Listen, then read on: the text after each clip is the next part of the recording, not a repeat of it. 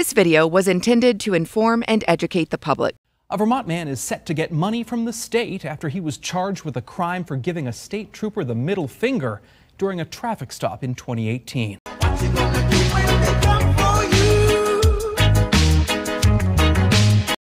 Hello everyone, and welcome back to this episode of the Junkyard News.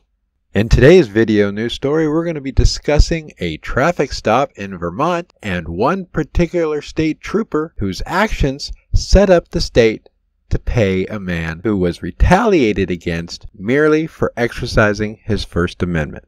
That's right. He flipped off a trooper and got charged. And now Vermont is on the hook for some green.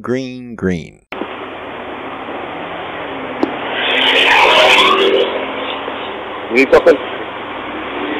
You need something? Yeah. No, it looks like you put the office in Bombard there. Looks like you went like this to me as I was driving by. Were you looking? Did you not do that? No, you might have thought I might be stretching. I'm doing this. Okay, so you didn't... No. Okay, you didn't intentionally do that then? You thought I stood too long? Yeah, it looked like you looked right at me and looked like you stuck your middle finger up in my face. No, I was doing this.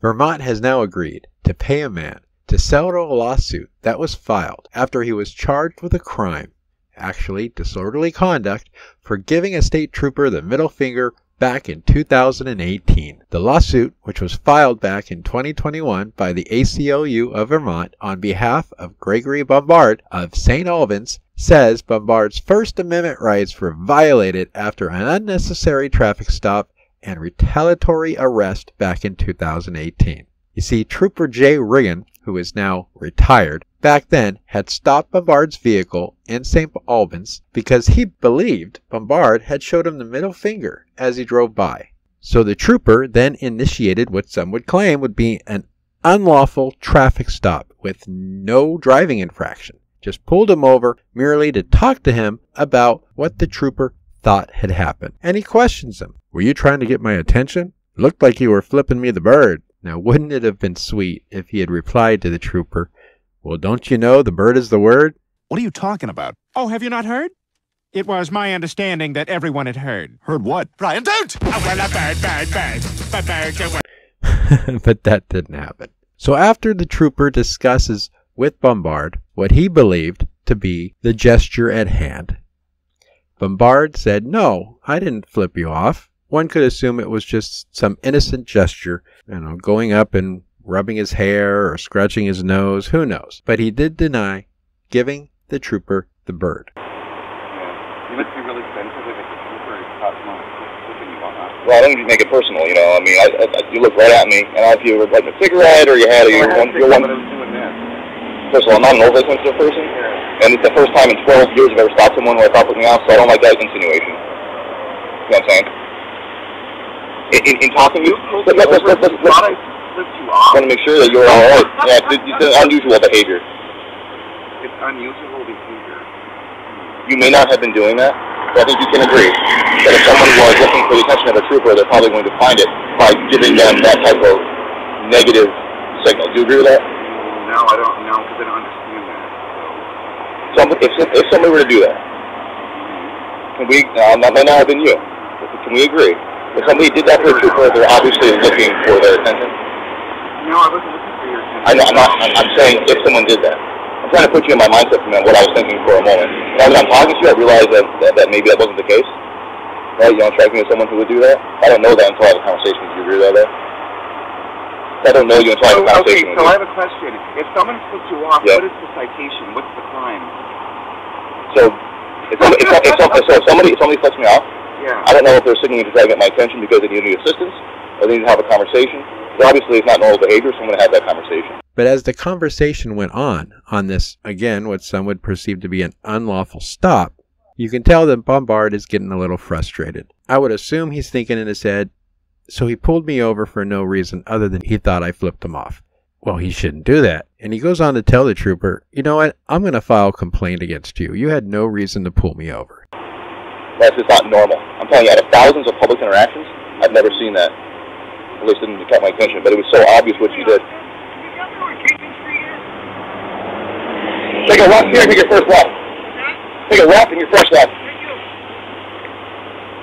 So I won't take up any more of your time. Well, I'm going to file a complaint with you. You're more than welcome to. You're Super Riggen out of the Albans barracks. But I don't understand why, like, you saw it took you off. I was going by there, and your middle finger was extended while you were looking at me. Maybe I was doing this. Well, I also see you had a cigarette in your hand. Yeah. So it's possible that you had one hand up while you're cigarette. That would be considered freedom of expression. I'm going to file a complaint against you. So actually, you're more than welcome to. So here's the issue. Is that although maybe freedom of expression, it is so unusual that it requires intervention to make sure you're guilty of the time. Are you trying to signal my intention or something? Okay, so it may be freedom of expression, but it crosses the line, whereas it is so unusual that it requires intervention. And I'm not going to delay any more than I need to. Listen, so once I realize that you weren't clicking me off, you're free to go. You understand? You don't realize I flipped you off. Once I realize what if I did flip you off? Then we have a conversation about what's appropriate, not appropriate. It's other things to do than to be. So if I did flip you off, have a good day. And after some more back and forth, the trooper decides to walk away and ends the traffic stop. And as Bombard starts pulling out into traffic and driving away, the trooper says that he cursed at him and gave him the bird.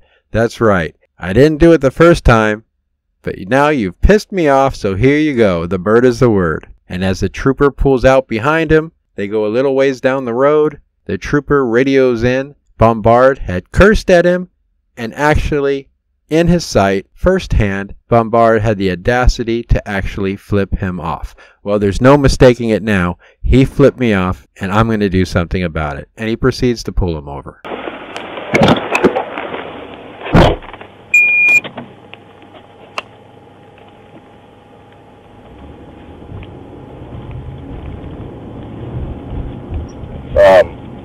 Looks like as he pulled away, he called me an asshole and said, "Fuck you," with the bird.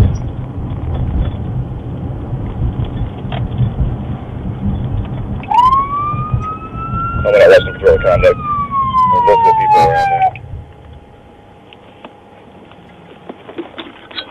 240 Song, send me another unit to Brainerd Street in the city.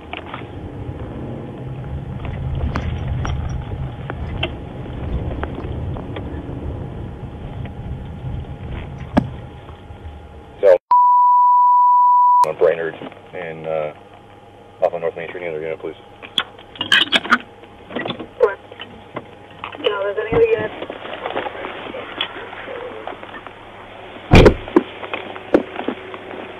Not only does he pull him over, heatedly, he goes up to Bombard, tells him and orders him to get out of the vehicle, that he's under arrest for disorderly conduct. Nice. Nice. Nice. Now you know, and I know, that giving a law enforcement officer the bird is not disorderly conduct. It is free speech. But somehow, someway, of course this was back in 2018, this trooper must never have heard at that time of the First Amendment. Okay, so now you're under arrest for disorderly conduct. Get out of the car. I'm under arrest for disorderly conduct. What did I do? All the people there saying "fuck you" and calling me an asshole, all the people there in the public, that's a crime, sir. So get out of the car, you're under arrest. No way. Way. How am I under arrest for disorderly conduct? I'm not going to debate this with you. Please step out of the car. You are under arrest. Step out of the car. How is that disorderly conduct, sir? How is that disorderly conduct? Although the first interaction... I'm having a coffee. Listen to me. Ask me a question. Although the first interaction may have been an error, the second one certainly was not. And while your window was down, with your middle finger extended, you said, quote, asshole, yelled it, and then said, fuck you, as you drove away. And all that public there heard it and saw it. So that is disorderly conduct 101. Step out of the car. Got a taillight out. Where? Right there. Step out of the car. I'm having problems. I have a lot of... Step out of the car. Step out of the car, you're going to be ejected from the car. How am I going to Step out of the car. Can I meet you at the barracks? No, you cannot. Step out of the car, you're under arrest. Can I call your supervisor? Do not. We'll be at the barracks when we get there. Step out of the car, you're under arrest. How am I under arrest? Step out of the car, I'm going to make you. But, sir, can you explain to me how that is... It's disorderly conduct. It is tumultuous behavior. All the motor vehicle traffic there, you cannot do that. It's tumultuous. It's profane behavior in public. I don't understand that. Step out of the car. I'll lock the door. Step out of the car. God, I can't believe this. Step out of the car. You're serious, sir. Walk back here. Oh, my God. It wasn't a problem until it became a problem. You understand that? Are you kidding? I'm gonna put the hood on my hands on the hood. Oh my God. Hands on the hood. Come on. And put your hand on your back. Oh my God, sir. You're kidding. Other hand. Other hand. I'll take care of it. Okay. I cannot believe this, sir. I cannot believe this. The first one may have been there, and the second one certainly was How not. is it disorderly conduct? I'm not being disorderly. How is it causing disorderly? Now, we can maybe agree to disagree, but yelling asshole and saying fuck you with your hand out of the window in front of where dozens of people, if not over 100 people, in very busy Main Street traffic. Now, that's disorderly conduct 101. That first thing may have been an error, but after that, it certainly wasn't. But now I'm wondering, if maybe you actually did do that, as I thought you originally did. Because only somebody who then would have the audacity. You may let me speak now. Someone who has the audacity to do that. Someone has the audacity. I've made thousands and thousands of phone calls, and I don't remember any time I've ever seen someone consciously clicking the bird. So now I'm convinced that you did. Look at that behavior to actually get the end of the stuff. Okay, so you are under arrest, and that's the end of the story. Whatever. I don't know what to do here, so I'm going to.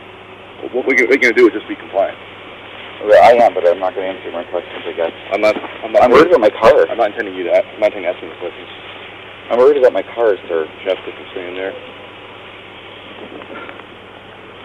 You're kidding. I cannot believe this. 247, 21, I'll use the 22. Everything in here is going to poke me. Anything I don't have any gloves on.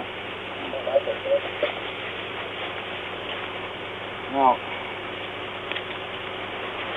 Sir, can you please? Can I please go? No. Nope. That ship sailed. Oh my God, I can't believe it. Oh my God. I'm all set now. So what happens to my car? Well, it says no parking inside of the street, so it's going to get towed.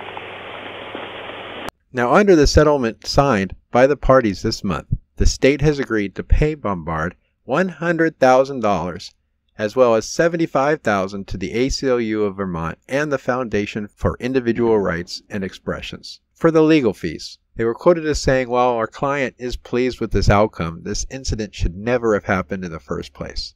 Police need to respect everyone's First Amendment rights, even for things they consider offensive or insulting to their profession." And of course, the Vermont State Police did not have a comment on the settlement. Vermont did not admit any wrongdoing as part of the deal.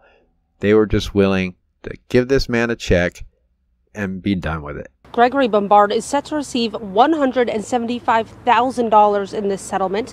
Now, the case was weighing whether or not flipping off a state trooper is protected under the First Amendment. If we want to live in a free society, we have to ensure that we can speak openly to the police. Gregory Bombard is set to receive a $175,000 settlement from the state of Vermont, saying the arrest violated his First Amendment rights. Absolutely. The First Amendment doesn't protect only speech that the police like. And we have a right in this country. It's a fundamental constitutional right to express criticism with the government.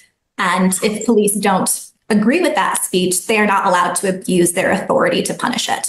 Now, Bombard said in the statement provided by the ACLU that he hopes that the Vermont State Police will train its troopers to avoid silencing criticism or making baseless car stops. And that's exactly what it was. If a cop goes by you and you give him the bird and they stop you just for that reason and that reason alone, that is not a legitimate stop.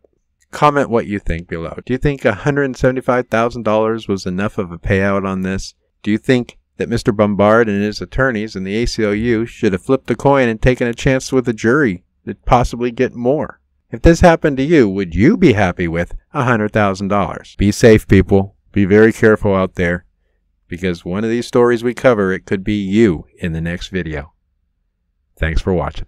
Videos uploaded by the Junkyard News are helped in part by viewers just like you. You can show your support for this channel by clicking the thumbs up, sharing our videos. Don't want to miss a video or a story? Make sure to check us out and like us on Facebook at The Junkyard News.